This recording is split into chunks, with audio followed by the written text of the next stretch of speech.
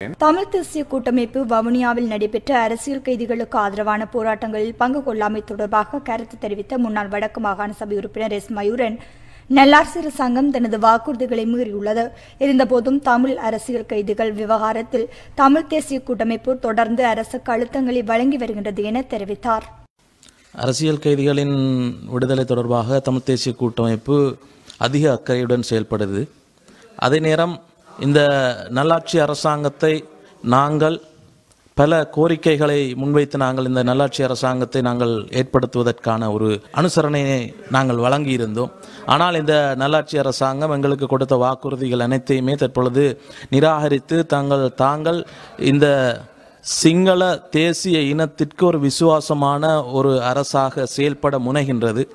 ஆனால் தமிழ் மக்களினுடைய ஏக பிரதிநிதிகளாக இருக்கின்ற தமிழ் தேசிய கூட்டமைப்பு தொடர்ந்து இந்த அரசாங்கத்திற்கு, இந்த நல்லாட்சி அரசாங்கமாக இருக்கட்டும் அல்லது இனி வருகின்ற அரசாங்கங்களாக இருக்கட்டும், ஆனால் தொடர்ந்து எங்களுடைய அழுத்தங்களை நாங்கள் தொடர்ந்து தமிழ் தேசிய கூட்டமைப்பு இந்த அரசாங்கத்திற்கு முழு அழுத்தங்களை நாங்கள் கொடுத்து கொண்டிருக்கின்றோம். கடந்த சில நாட்களுக்கு முன்னர் பொது அமைப்புகள், வவுனியாவில் இருக்கின்ற பொது அமைப்புகளின் ஏற்பாடுகளின் ஊடாக ஒரு போராட்டம், ஒரு ஆர்ப்பாட்டம் ஒன்று அங்கே இடம்பெற்றிருந்தது.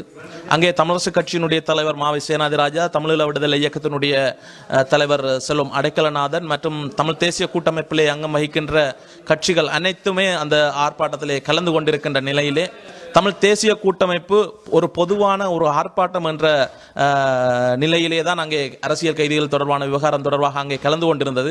ஆனால் அங்கே எழுப்பப்பட்ட கோஷங்கள் அனைத்துமே தமிழ் தேசிய கூட்டமைப்பினுடைய தலைவர் சம்பந்தனையா அவர்களுக்கு எதிராகவும் தமிழ் தேசிய கூட்டமைப்பினுடைய பேச்சாளர் சுமந்திரன் அவர்களுக்கு எதிராகவுமே அங்கே எழுப்பப்பட்டது.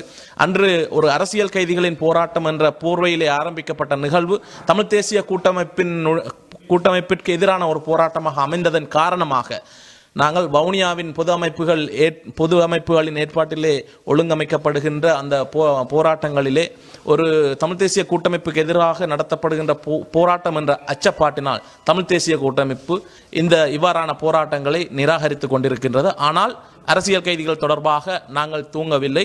அரசியல் கைதிகள் தொடர்பாக நாங்கள் எங்களுடைய கோரிக்கைகளை நாங்கள் முன்வைத்துக் கொண்டிருக்கின்றோம். எதிர்வரும் காலங்களிலும் தமிழ் தேசிய கூட்டமைப்பு அரசியல் கைதிகள் தொடர்பான விவகாரங்களிலே முன்னெடுத்து செல்லும்.